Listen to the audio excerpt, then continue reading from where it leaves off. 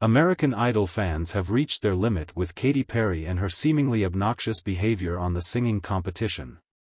Fans were outraged with how Idol judge Katy handled beloved contestant Odell Bunton Jr. during the show's final judgment on Monday's episode. Tonight broke Idol fans' hearts since many cuts were made as the season finale is underway. Odell was one of the contestants who were sent home on Tuesday, or so Katy originally made it seem. Before the hot and cold singer, 39, delivered him the bad news, she asked him about his home life. "Man, it's tough," Odell said honestly. "We got a total of 12 people living in a hotel room. Just 2 beds and a little kitchen area." Amid him telling his story, Odell began to cry but quickly pulled himself together and dried his tears, admitting that today was an emotional day for him. Within moments of Odell expressing his feelings, Katy teased that his time on Idol was up, when in reality, that was far from the truth. "You know, Odell, it's a lot of pressure, having a platinum ticket. I don't even know what the pressure is having 12 people under one roof," Katy told him. "But, we have to make decisions that are hard. Even when life is hard. Unfortunately this as far we can take you." All Odell said was, "Yes ma'am," looking at the judges with a sense of defeat and sadness. After letting him believe he was done on Idol for about a minute, the award-winning songstress told him that he was actually safe this week. "It's gonna be up to America from here on out because you're in our top 24, Katy disclosed. "Oh God," was all Odell said before busting out into full-blown tears and burying his face in his hand to sob. Katy and fellow Idol judges Luke Bryan and Lionel Richie all crowded around a weeping Odell to comfort him after she gave him the real news.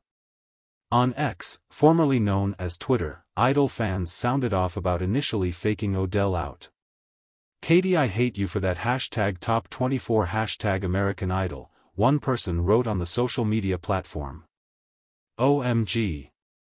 My heart dropped for a second when Katy did that. Damn you Katy Perry.